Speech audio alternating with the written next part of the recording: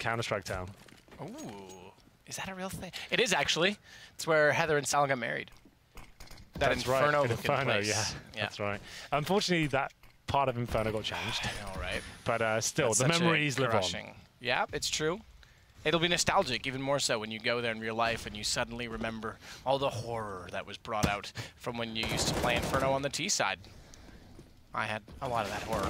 It's popping back out, get right behind the stairs. Lekr0 not only found exist on the left side, okay, fair enough. Seeing it now, I thought he was over toward the vent. He's actually a lot closer to get right, so it wasn't quite as much of a movement in the mouse to get from one target to the other, but either way, still good job.